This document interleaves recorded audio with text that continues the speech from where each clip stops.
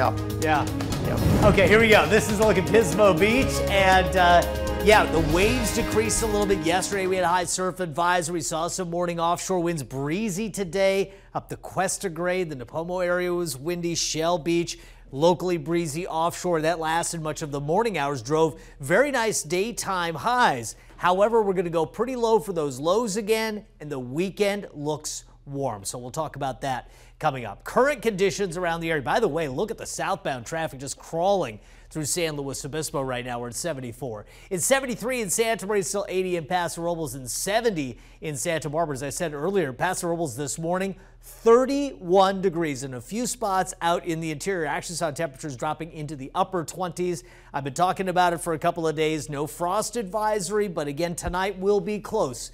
I don't think as cold because, again, the trend for this weekend is going to be up a little bit. You can see easterly winds Paso Robles, San Luis right now. They're onshore at 17 miles per hour, 14 Santa Maria, west 16 in Lompoc. Be on KSBY hashtag. Just want to show you some of these pictures. You'll really see more of this orange and reddish glow to quite a few of them because of the increased particulates from statewide fires. Cindy's picture here of the coastline sunset last night was amazing. Our sunset coming up soon. Can't wait to see your pictures. Hashtag be on KSBY.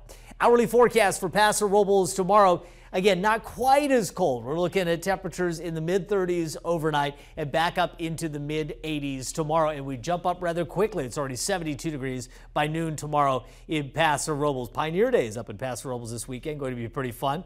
San Luis Obispo temperatures working toward 90 degrees tomorrow. In fact, we're 73 by 10 o'clock in the morning. Offshore winds there, you can see about 7, 8 miles per hour, but I think they'll be locally gusty. So some places we'll see offshore winds around San Luis Obispo at 20 and even 25 miles per hour. Cuesta Grade, 41 Corridor, French Hospital, Shell Beach, Napomo, places like that. That's how some of the breezes today. We'll see breezes again morning offshore tomorrow. Santa Maria, true as well. We do turn the winds around later in the afternoon, but after daytime highs, they could be close to 90 degrees. Just want to show you the modeling here. You'll notice there are a lot of gaps here where those offshore winds will not be really strong. I do think the general push is about 5 to 15, but there will be a lot of places where those winds are as strong as 20. Now tonight, across Santa Barbara County, passes Canyon, South Coast, we're going to see some of those winds as high as 30 and 35 miles per hour. Low relative humidities into tomorrow morning has prompted fire weather warnings in the area.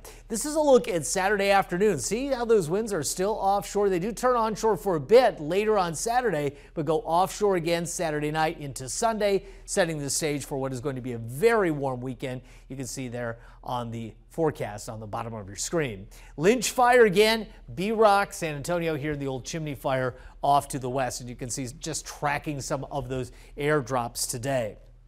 Fire weather warning in place through Saturday morning for those gusts up to 40 miles per hour. Air quality is bad in the Central Valley, but also Santa Barbara County's issued an advisory, so is SLO County. Northern California fire weather warnings in place again.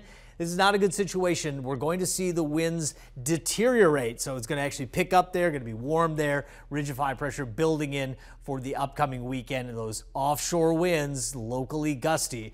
And this is one other note. So yesterday I said there's a chance of rain on Wednesday. Just want to show you the same model decided to change its mind. In fact, Wednesday looks dry, if anything.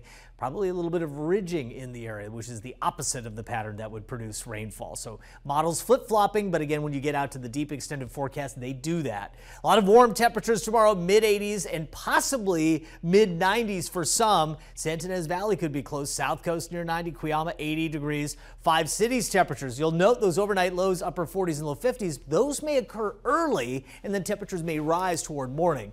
Interior temperatures in the 30s tonight. I don't have anybody at freezing overnight tonight. Extended forecast trend up through Sunday, down next week, really more so down as we get into the middle of next week when the marine layer returns. Stay there. We're back after this. Kate Blanchett.